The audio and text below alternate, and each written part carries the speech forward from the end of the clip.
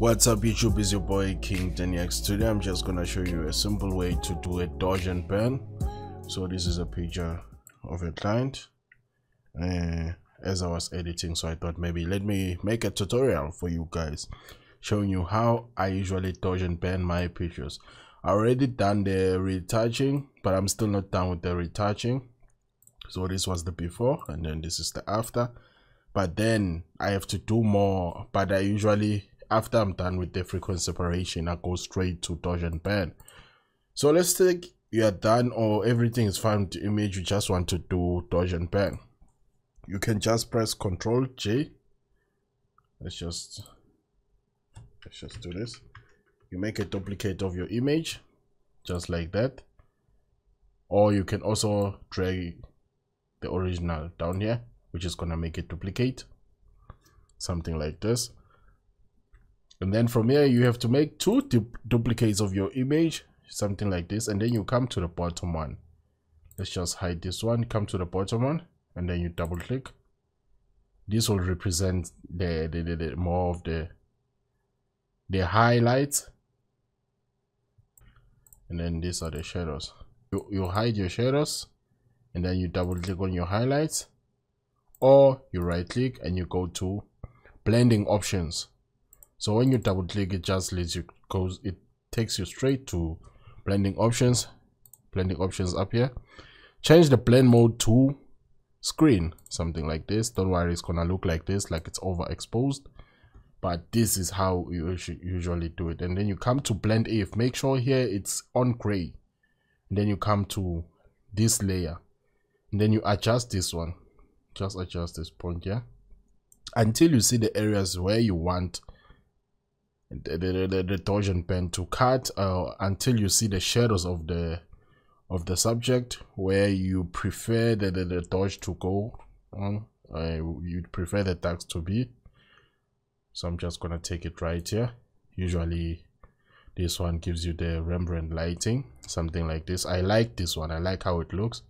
Then from here, press Alt on your keyboard and then click here, and then it's gonna separate this one from this one and just drag this to the end, something like this. Just drag it to the end and then you press OK.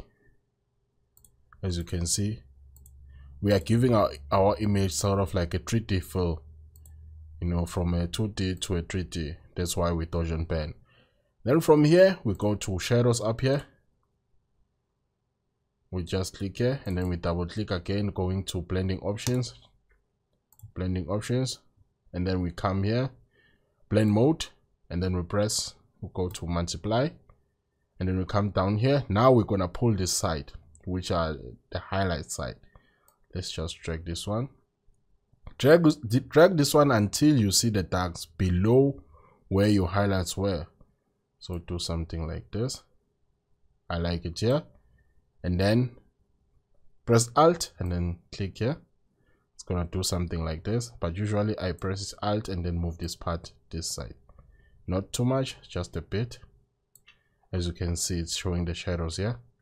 Then just drag this side a bit, which is gonna look like this. Just press OK, and then from here I go to the opacity of the shadows, then I bring them down a bit to around maybe 70. It depends how dark your shadows are after you've done the blending options. So let's put them around 60, and then press Ctrl and then select shadows, and then press Ctrl G to create a group of the boat, and then you come to mask down here, or you can just drag this and bring it down here, and it's gonna create a mask.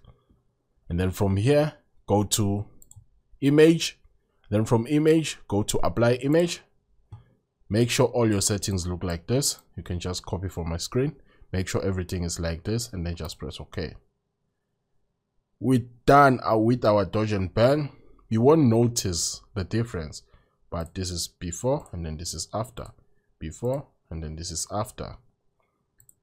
You can come to shadows and increase a bit if you think it's too light, something like this. Before, after, before, after. So thank you guys, and please subscribe to my channel. I'll keep on posting more short clips just showing you how to do a few things. King Denny signing out.